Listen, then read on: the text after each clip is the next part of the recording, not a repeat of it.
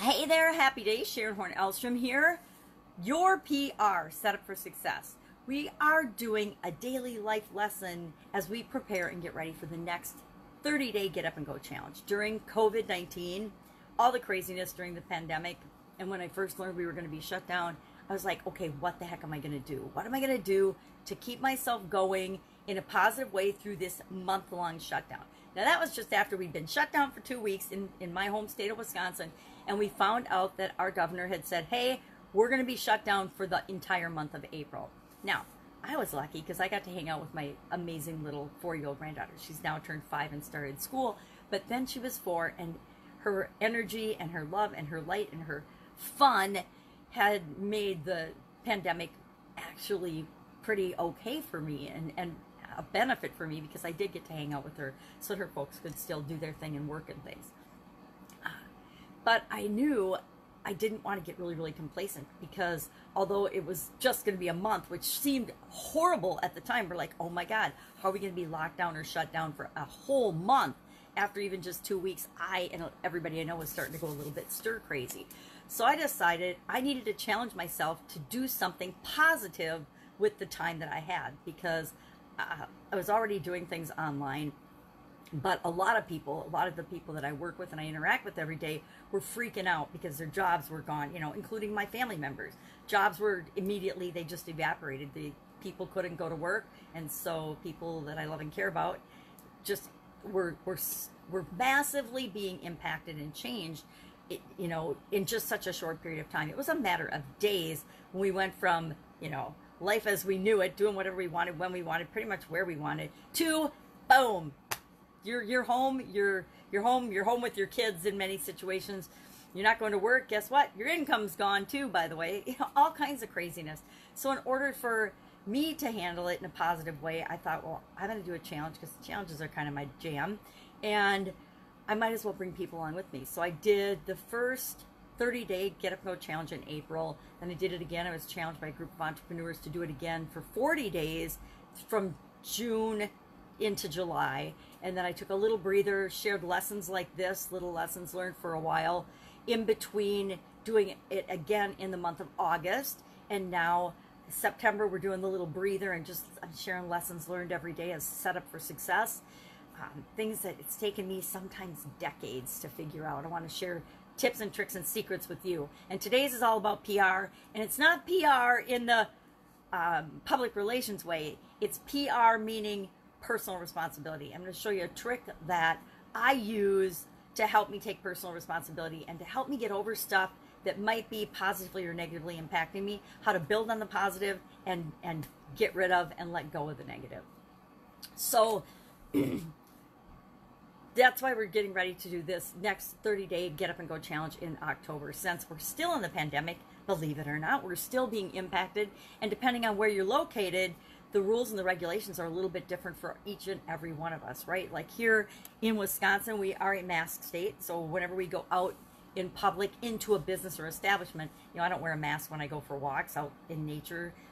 But if I go anywhere or in any business or into a place, even in or out of a restaurant, restaurants are partially opened in our area. I haven't been to really, I'm trying to think if I've been to any. Yep, I went to Carboni's for pizza sandwiches, and my mom and my sister and my daughter and I were the only 4 people in the entire restaurant. And that's 2 for Tuesday pizza sandwich. So that was interesting.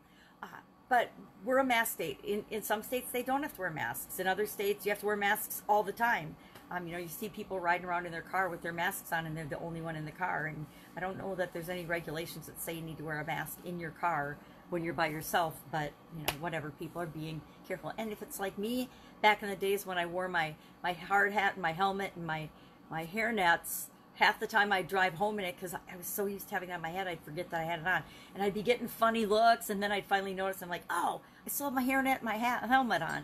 So then I would take it off, and I'd laugh at myself because I still had it on. I'm sure it's probably the same thing with the masks. So let's talk for a couple of minutes about personal responsibility. What the heck is personal responsibility, and why do I believe that that is one of the biggest lessons that each and every one of us need to learn on the planet in order to be good, positive, contributing human beings to society? Well, personal responsibility, as much as we like to try to shirk it or not be responsible for ourselves, guess what? We are the only one that is responsible for ourselves. We, each and every one of us, are responsible, and we're not just 10% responsible or 50% responsible like we think we are in relationships. We are 100% responsible for everything we think, everything we feel, everything we do, everything we say, everything we eat. Eating is doing, right? Everything. And guess what? That means we are 100% responsible for the results and the consequences of everything we think, say, feel, believe, do, right? We are. And, the law will tell us we're 100% responsible, except for in certain political situations. But otherwise, we are responsible. We have to expect that everything we do and say and think and feel is going to create a result or a consequence. And if that consequence is in our favor, and it doesn't hurt other people, great. If it's not in our favor and it does harm other people, we're going to be held accountable for those consequences. If you cause damage or hurt another person in some way, you're going to be held accountable for that. You're going to have to pay the price for doing that thing, saying that thing, being that way. If you're a bully and you go around bullying people, don't be surprised when you get called out and have to make reparations for being a bully, for being a bad person, or for the things that you say and do. And it doesn't matter what your excuses are or what's happened to you in the past that's made you a bully. If you're a bully, you're going to be held accountable for being a bully. Now, not always, but you're going to be at some point, at some point in time. It might not be in the current situation that you're in, but we all pay ultimately for who we are and what we've done and how we behave in positive and negative ways. And depending on what your beliefs are, what the ramifications and the costs are of that will be different for each and every one of us. I'm not here to give a lecture on, you better be good or you're going to hell, because, I don't necessarily believe that, and other people don't either. I think that we want to do the best we can given what we've got at any given time. So I was thinking today, and I woke up in the last couple of days, I don't know if there's something in the air or what, but a lot of people I know are just going through this funky, weird time. We're just feeling a little weird and off. And so today I woke up and I was thinking about all kinds of just junk. And I call it junk. Anything negative or heavy or weird or that bothers me. If it bothers me, it's a negative feeling. I call that junk. And I was thinking about, well, how do I handle this stuff? Because you know how your brain will start going in circles? And if you're thinking about positive things, you can go in an upward spiral in a positive circle. If you're thinking about or feeling negative things, you can go very rapidly, very, very rapidly into a negative or downward spiral. So I was reminded about a little strategy that I came up with. I don't even remember when I started doing it, but a long time ago. Over a lot of years after my sudden cardiac arrest, I did a lot of personal development reading and research and studying, and I studied different modalities and things. And I'm like, all right, this is all well and good and awesome, but a lot of it is just way too freaking complicated for me. I need to have something simple that I will actually do. I'm a very direct and to the point person. I'm like, this is a problem. I want this solution. What's the fastest, easiest way I can get from here to there? What is the fastest way I can stop feeling bad about this stuff? So I did like a 7 or 8 part series on letting go strategies, getting over feelings or getting over situations and experiences from the past that were still bothering me. And one of them, and you can do that with limiting beliefs. You can do that with anything. So one of the ones I remember doing was the belief, because I thought I was the only one that felt this way, but it turns out there are millions and millions of people that feel this way back at the time, and it still pops up and rears its ugly head. I'm not good enough or I don't deserve. So I did all these letting go strategies on I'm not good at enough. And it was actually fun. I spent a whole day just finding different ways to let go of that nonsense, ridiculous, limiting belief that I am not enough or I'm not enough. And I did things like I wrote it on toilet paper and flushed it down the toilet. I wrote it on a rock and threw it into the river. What else did I do? I did a whole bunch of, I put it on a mirror. I wrote it on a mirror in marker, and then I foamed it off and rubbed it off. I actually put it on Post-it notes, and I threw them in a little bucket and lit them on fire in back of my business. That was my favorite, I think. But another thing I learned to do was, and you can do this physically, And I'll do it physically when I'm more upset or I'm more invested in a negative emotion or a negative or a positive thing, when I want to feel a certain way. So like this morning, I woke up and I just did this in my mind. I did it while I was still laying in bed before I even got out of bed, because I wanted to change my attitude and change my state before I even got up. I didn't want to start my day feeling heavy and frustrated and negative or upset about anything. I never wanted to get out of bed feeling that way. So I was like, okay, I'm going to do I call it the black bag exercise. And what I do is, in my mind, I imagine all the negative thoughts and feelings that I'm having. I imagine myself putting them in a black bag. Now, I've actually got a black bag that I do this with sometimes. Sometimes if something's really bothering me or I find that I'm really upset about it, again, I will take a piece of paper or Post-it notes or something like this. These are actually official Post-it notes. And I will write it out on these things. I will write what's bothering me and I will put it in this black bag. And the reason I put it in a black bag is because the color black is the color of absorption. The color black absorbs all other spectrums of light, right? So it absorbs all of those negative feelings, all of that nonsense, all that stuff I don't want in me. I don't want it in my head. I don't want to store it in my body. I don't want it at all. I'll put it in the bag. And if I do it in my imagination, the bag just automatically disintegrates whatever I put in that bag. So if I'm feeling, what was I'm trying to think what I was feeling funky this morning because the last few days I felt funky and weird. And I'm like, I don't want to be worried or stressed out or thinking that there's anything wrong with me or anybody else I love and care about. So I'll just put that in the bag and then let it be absorbed. But sometimes if it's really bothering me, if I get out of bed and it's still bothering me, I will go find a bag, the black bag, literally. I'll write it on a Post-it note and I'll stuff it in that bag. Now, sometimes I will cheat, and if I still feel any semblance of it's bothering me, I will take those Post-it notes out and I will burn them in a bucket, or I will tear them up in little pieces and throw them in the garbage can outside. But I'll do something to actually eliminate them and get them out of the black bag when I physically do it. If I'm mentally doing it, the bag just automatically works its magic and they disappear.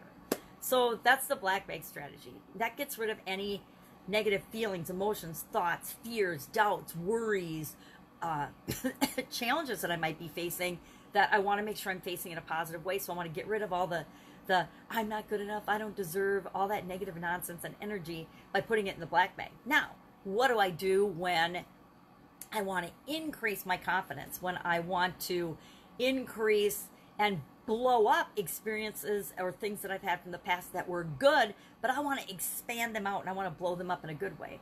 Well, that's when I use either a white bag or a crystal clear magic bag. And in my imagination, I can make the bag look any way I want. So mine is usually sparkly, filled with diamonds and shiny, glittery objects, right? The outside of my bag. And what I'll do with that is I'll take any thought, any feeling, any experience that I want to feel more of, that I want to expand and grow, and I'll put those in my white bag. Now, sometimes there's things that I want to really experience, and so I have a clear bag.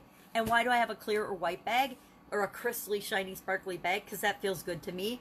But I have a white bag because white is the reflection of all other colors in the rainbow, all the other colors in the spectrum, right? White reflects everything out. So it expands it, it multiplies it, it makes it bigger. And that's what I want to do with the feelings that feel good to me. So I have a clear bag, and again, both positive and negative. I want to really blow up an experience and build my confidence before I do a presentation or a video or a speech or something.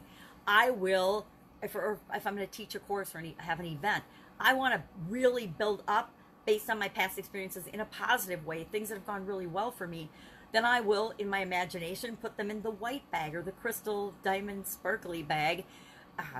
And if I want to really, in a physical way, manifest that, I'll do it on the Post-it notes or the piece of paper in my little bag. Now those I do not burn up. I do not throw away. I actually keep those in a file folder in my office, along with positive feedback, positive messages, letters and things from people that have testimonials. Hello, they're called testimonials, things like that. I keep all that, and I keep it in my, actually I have a whole file drawer now, but I used to just have a file folder where I would just put things that made me feel good, right?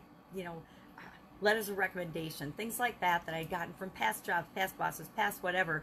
Anything that made me feel good. You know, sometimes some cartoons that some of my old employees gave me that were frickin' hilarious, those went in the file. So anything that makes me feel good, positive, or expansive, more confident, more capable, more able to do and create what I want in the world, that goes in the white file or the white folder or the white bag or the whatever your bag looks like.